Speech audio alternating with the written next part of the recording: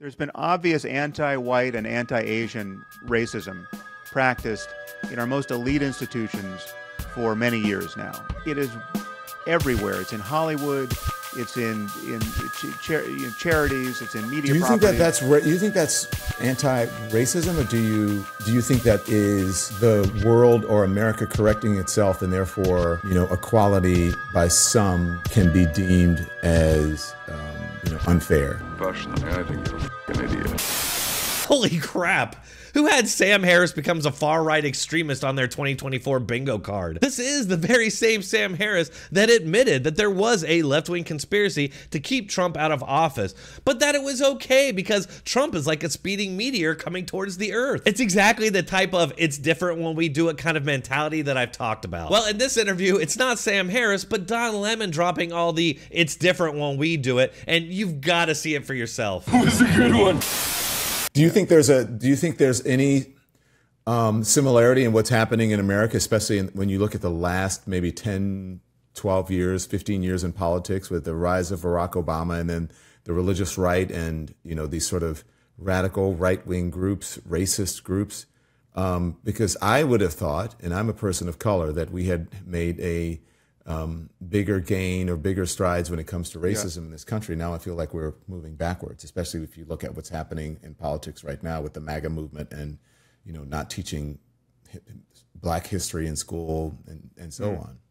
Okay, first of all, outside of some weird fringe school out there somewhere, every public school is teaching black history. What has happened is that far-left critical race theory-derived propaganda has been removed from the public school curriculum. Second, yeah, we were making big strides in racism, until the left and Democrat Party realized there was still lots of power to gain and money to make, while at the same time blatantly ignoring or covering for left-wing and far-left extremism. We went through 4 years of left-wing riots because they couldn't get over losing the 2016 election. And these people like Don Lemon, told us that it was mostly peaceful. Well, I share your concern about the far right, and I do actually think that I underestimated the danger there previously as well, right? So it's definitely more on my radar in the last few years than it's ever been. But I do think that the far left, is in large part culpable for energizing the far right. I'm not saying that there weren't racists before we had people like Ibram X. Kendi going around telling us that everyone was racist, but he's made matters far worse. And the promotion of that kind of narrative by at the highest points of culture, right? In media, in Hollywood, in nonprofit institutions. I mean, there's been a complete capture of elite culture by a very woke understanding of just how excruciating racism still is in America. And that, I think, has largely amounted to a gaslighting of much of our society. And it has, if we get Trump again for 4 more years, I'm largely going to blame the far left of the Democratic Party for that. I just think it's, everything from drag queen story hour to just the endless, arithmetic around pronouns to, the Jussie Smollett and, the summer of 2020 and, just mostly peaceful protests on your own former network. All that stuff so gaslit people and enraged people right of center. Oh, that's gotta hurt. Yeah, and can I just interject something really quick? Because Don Lemon was also a big part of gaslighting the American public into believing that police officers, white police officers, were out there hunting down innocent black people. First of all, this whole anti-police rhetoric is based on a lie. There is no data, and you know this. There is no data, there is no research that proves any of that nonsense. None. That is not a lie. It is a lie. Yes. Show me. Research. Show me. The research that we have from the Washington Post. That the Washington Post debunked that nonsense. There's also research. He also said Sheriff, this time. There's also research. He continues. A Harvard professor that also showed that black people are treated more aggressively by police officers. No, you are wrong. Which then leads to Democrats and left-wingers believing that literally thousands of innocent, unarmed black men are being hunted down by the police every year, when in reality, it's actually just barely above double digits. That we still have, in large part, I think that's why. Well, we it sounds still like you're have saying Trump. it's caused people to be racist. I don't know if I buy that, Sam. Well, I no, understand what you're hasn't caused saying. It hasn't caused people to be racist. It's caused people to become very cynical and to lose their patience for obviously spurious claims of racism. And it's Well, not just obviously, racism. I mean, look, everyone knew Jesse Smollett. Even Jesse Smollett knew that he was, that was a lie. I think people understood that. Seriously? I think that what people need to hear is just the truth. That's the first time he's given a detailed account, an account that Chicago police have said has been consistent. He hasn't changed his story. They also said it's credible. Police have said that, and also that he has been very cooperative. If the attackers are never found, how will you be able to heal?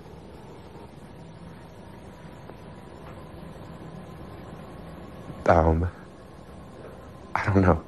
Obviously, Racist. I mean, look, everyone knew Jesse Smollett, that was a lie. But I don't know if I would say that those people, because I believe the intentions are good, and maybe they have backfired, they've gone too far, but I do believe that their intentions are good.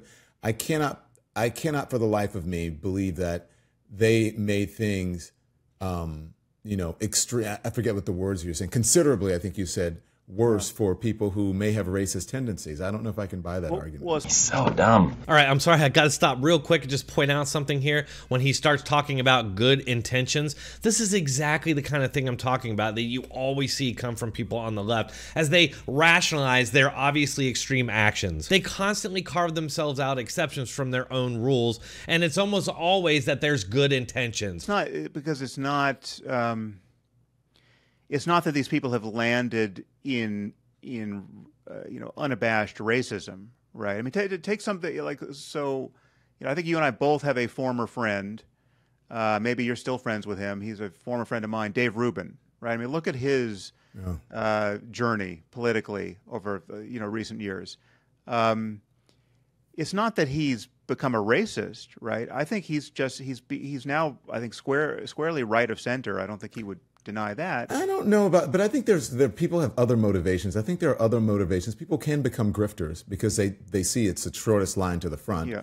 And I think that does happen with some people, the person we're mentioning or others, where they see, it's easy for me to gain popularity, money, and move to the front of the line. I saw that with a lot of people who were never Trumpers, and then they realized that by becoming pro-Trumpers that they could get on television, they could get television contracts, they can, get jobs in the White House and in government. But people have other motivations than just purely because I understand all of it. No shit.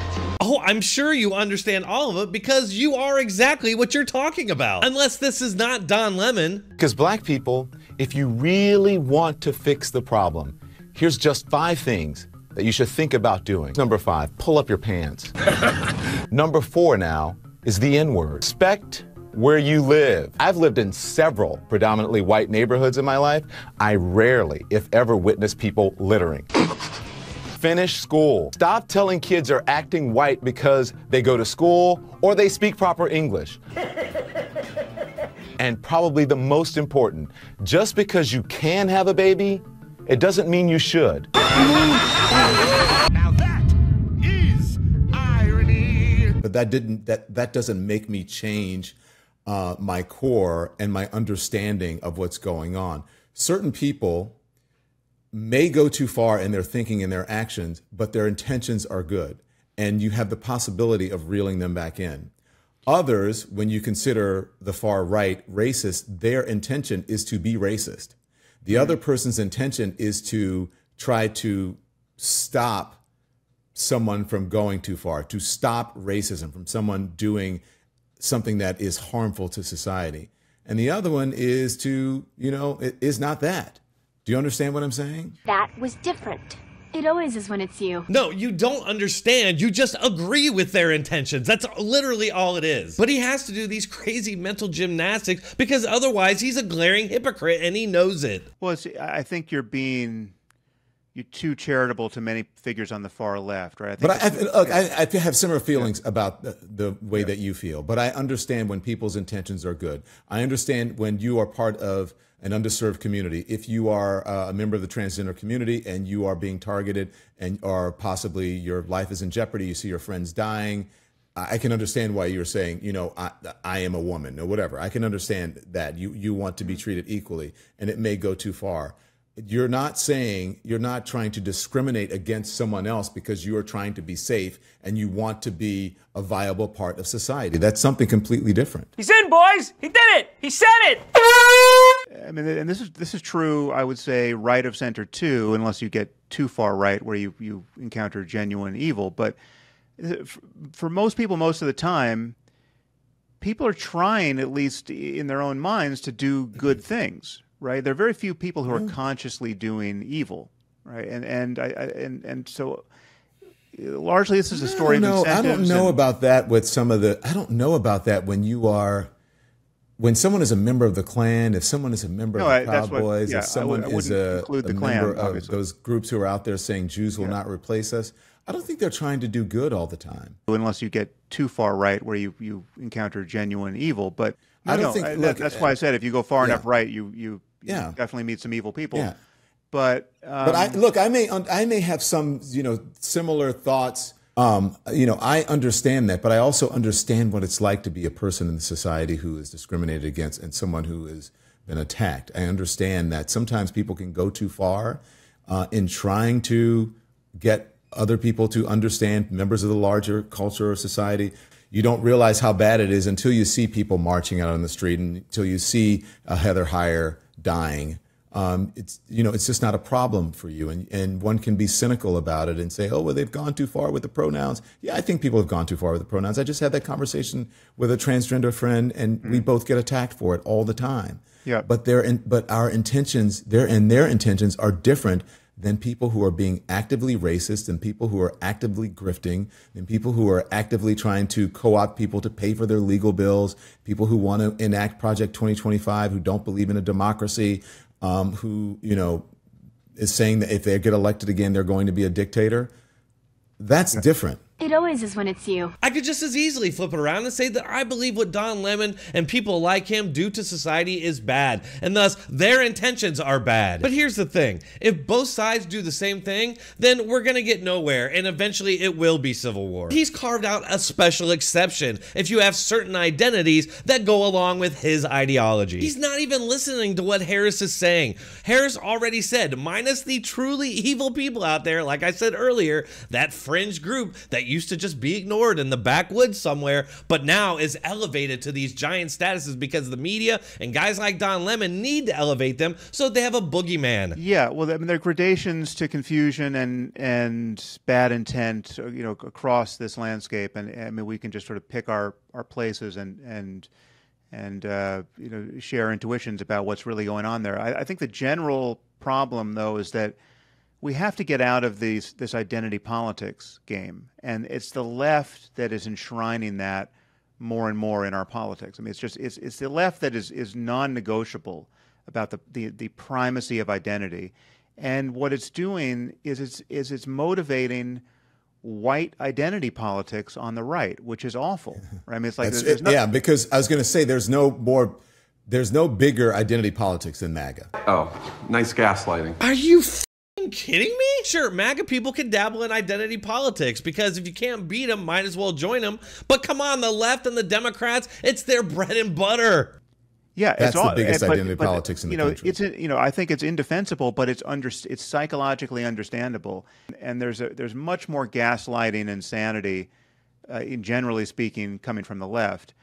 But what I would say about what's so wrong about Ibram X. Kendi and everyone, the activist class diagnosis of race in America now is that we have made so much progress, especially with respect to elite culture, that what we really have under DEI is a regime of reverse racism. There's been obvious anti-white and anti-Asian racism practiced in our most elite institutions for many years now, and we've seen the consequences in the Ivy League and other great colleges, but it is everywhere. It's in Hollywood, it's in charities, it's in media. Do you properties. think that's anti-racism, or do you think that is the world or America correcting itself and therefore equality by some can be deemed as,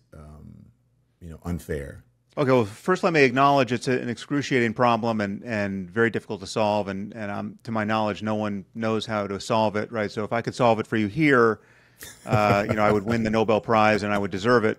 We would both, because I would lead you to solving it, but go on. A human. But I'll give you my, fairly considered opinion on this, which is, one, we should acknowledge that the history is every bit as awful as many people allege, right? I mean, just so there's a lot to apologize for. I'm sorry, but it's illegal to racially discriminate against people, even if you think you're somehow fixing past wrongs by doing it. And the fact is, you're not fixing anything. All you're doing is creating new generations of people who feel disenfranchised. And then at some point, you're gonna have to racially discriminate against some other group to fix that. It is completely and utterly idiotic to believe that you can racially discriminate against people now to fix problems of the past, and it won't somehow create problems in the future. You all can go check out the rest of this interview. I put the link in the description and pinned comment, but I was really impressed with Sam Harris here. I'm actually pretty surprised to hear some of those things come out of his mouth. I find it funny that he was still putting on this whole right-left thing when, by the left standards, and I'm sure by Don Lemon's standards, Sam Harris is very far right, simply by saying those things. I don't know, what do you all think? Let me know in the comments, and if you're still here, please hit that like button and subscribe. I post on a regular basis, so keep checking back for more. Thanks a lot.